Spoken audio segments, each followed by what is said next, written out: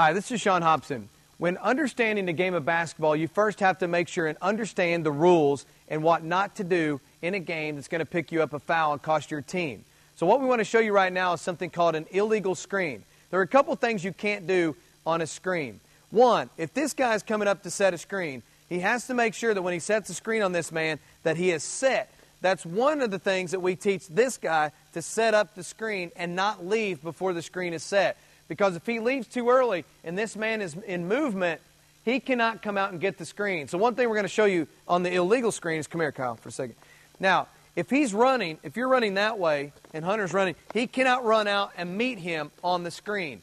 That is called a moving screen. You cannot move out to step into a defender.